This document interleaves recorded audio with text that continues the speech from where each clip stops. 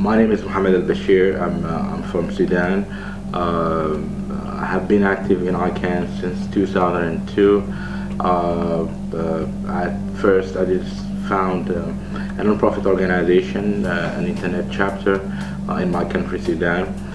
Then that chapter evolved to become the country's ccTLD registry, and since then I have been involved in country code top-level domain management in Sudan and elsewhere. I have also worked in different projects related to internet development in Africa. I have been in FTLD Council. On ICANN I was in the CCNSO Council, which is the constituency that's gathered all ccTLD managers in the world. So have been involved in the internet arena for some time. I think this was one of the biggest ICANN meetings I attended so far. I think the new ccTLD program has bring lots of momentum and energy to the organizations. Lots of people are attending this meeting for the first time. It is an interesting meeting to see, and how to see the program itself is really evolving and moving ahead. Everyone is excited about new ccTLDs. The city is great. Prague is a very nice place to be. Nice weather, nice people, friendly people. Definitely it was a very enjoyable meeting.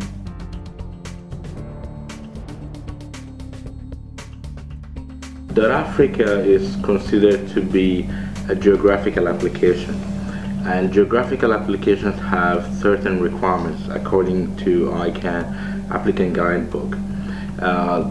Those requirements cover, for example, government support within that region or that geographical region, and dotAfrica, to my understanding, with the backing of the African Union and the backing and support of all the African governments, is to be considered the only official application out there that fulfill the requirement of ICANN, and at the same time have support from the region, from the governments, and the support of the community itself, which is something very important we need to also recognize.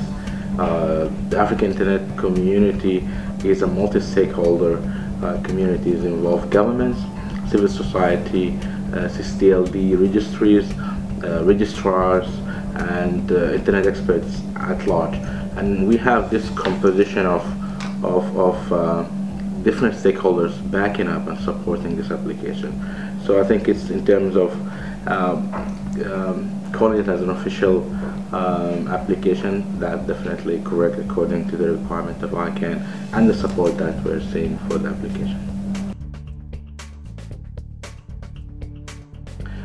Very positive responses are received from different people who are attending the meetings.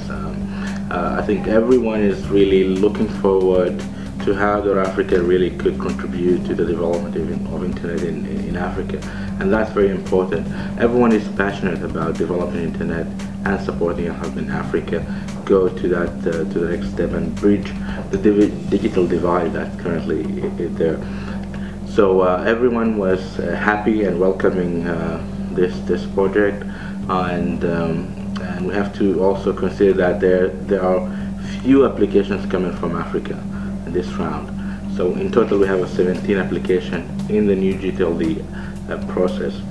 So dotAfrica definitely have a significant as an application that have a big majority of support, and also one of the few applications that's coming from Africa. That is critical, because we need to also to have Africa involved on those global initiatives and not left behind. So dotAfrica definitely could be an example of how things could be evolved, run, managed, and supported by African. Definitely this is a new area that I think we definitely will look for to see dotAfrica operational.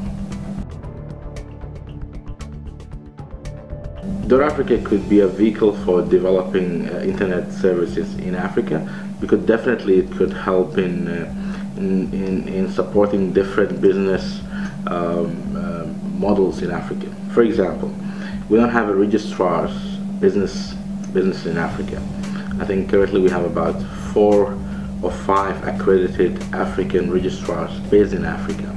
We need to broaden that area. We need to have more African registrars. dotAfrica could definitely support and help in that approach by supporting African registrars and by supporting as well African ccTLD registries. dotAfrica is going to contribute back to the internet community in Africa. There is plans and ideas about establishing dotAfrica Foundation. This foundation will be working to implement certain projects that's going to benefit the internet in Africa. For example, ccTLD development programs or projects. That's very important. And registrars development as well. We need more registrars in Africa to be working in this area. Content development project is something as well is very important. At the end, we need content, African content, or content related to Africa, or business in Africa, or entertainment in Africa, or any different